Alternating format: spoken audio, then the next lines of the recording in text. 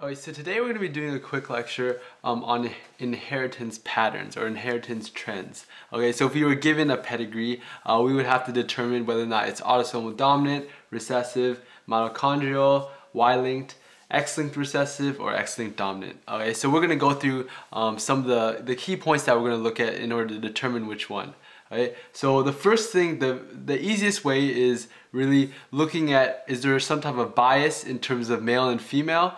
And if so, who gets it more, okay? And that'll help us a lot. And also whether or not it skips a generation or not.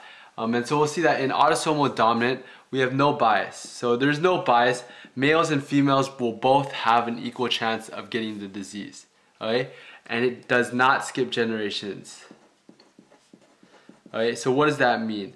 Alright, so that means that if the grandmother has it, then somebody, the kids will have to have it, and then those kids will have to have it, right?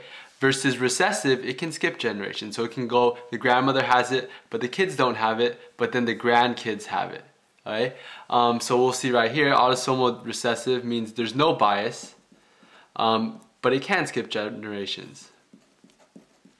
Right? And that's all we really need to see in terms of autosomal dominant and recessive. Those are pretty easy to notice. Right?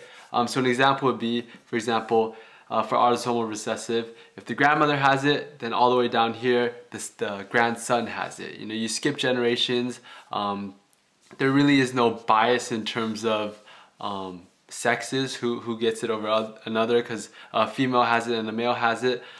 So that's pretty obvious for autosomal recessive. Alright, the next one we're going to be looking at is mitochondrial. Alright, so mitochondrial, the first thing we have to notice is that mitochondrial are passed on from the mother. Alright, the mom always passes on the mitochondria, because when the sperm and egg fuse, the sperm's mitochondria aren't actually passed on to the next generation. So all of our mitochondria and mitochondrial DNA is from the mother. Okay? And just remember that the mitochondria has a unique genome that is different from our own genome from the rest of our body. Okay? So it's passed on by the mom. And if a mom has it, then all her children will have to have it. Okay? So for example, in this case, if the mom has it, all her kids will have to have it. Okay? No matter what, all her kids will have to have it. The next thing that we're going to look at is Y-linked. And these are our sex chromosomes, right? So we have an X and we have a Y chromosome. X and Y, okay? So Y is, so XY is actually a male and XX equals female. So we're looking only specifically at the Y-linked diseases. Right? So it's passed on from the father to the son, right? And it's all the sons, not just one of them. And the reason why is because this Y chromosome is passed on onto all the sons. So if that Y chromosome is diseased, all the sons will have it, right? So that would look something like this. So the father's disease, all his sons have the disease, and none of the females have the disease. And we see already that when we deal with sex chromosomes, that's when we have this bias. Right? So sex chromosomes will have a bias in terms of the sexes that have it. So sex bias. So you'll see that more males will have the disease in most of the sex chromosome diseases. Alright? So now we're going to be looking at X-linked recessive. Alright? So the first thing you want to know is that, is there a bias? And the answer is yes. So there's a greater amount of males that have the disease than the females. And does it skip generations, or does it go through every single generation? And we remember from before, recessive is the one that is allowed to skip generations. Right? So it can skip generations. So what would that look like in this case right here? So I'm going to write in this right here. So let's say that the mother is heterozygous for the disease. And obviously if the father is not diseased, we know that his genome has to be, he has to have the recessive allele, the non-disease for the X chromosome. Because if he had the diseased one, he would automatically have the disease. Right? So if we look at this, we would see that 1/2 of the sons would have the disease, because they would get this Y chromosome from the father, and they would have a 50% chance of getting one or the other, diseased or non-diseased, from the mother. But we would see that the daughter would have a 1/4 chance. And so in this case, none of the daughters had the disease. It just happened to be the case.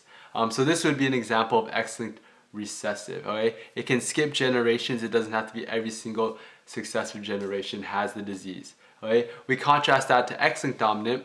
We still see that more males are gonna have the disease than females, but it cannot skip generations, okay? So what does that mean? So let's say that the mom in this case again has the disease. Well, she has the same genome, but now she has the disease because it's X-linked dominant. So anytime you have one of the disease genes and it's a dominant gene, that means that they'll have the disease. Okay? So in this case, we're gonna see that the two sons have the disease again, and it has to go every single generation. Okay, so just to summarize everything, the ones that we will see the most are going to be autosomal versus X-linked, and then those will be paired with a dominant or recessive. Those are almost 100% of the time is going to be our 4 choices. The mitochondria and the Y-linked are fairly minor on the MCAT. Okay, so what we need to distinguish are these 4 points. Okay, so dominant versus recessive, what's the difference? Dominant never skips generations versus recessive, it's allowed to skip generations. Autosomal versus X-linked, there's no bias for in terms of sexes, how many males versus how many females get it. For X-linked, males are going to have it more than females. So there's definitely a bias in terms of which sex gets the disease more often. Okay? So as long as we can pair those up and we can distinguish between dominant recessive, autosomal, and X-linked, we'll be fine for the MCATs.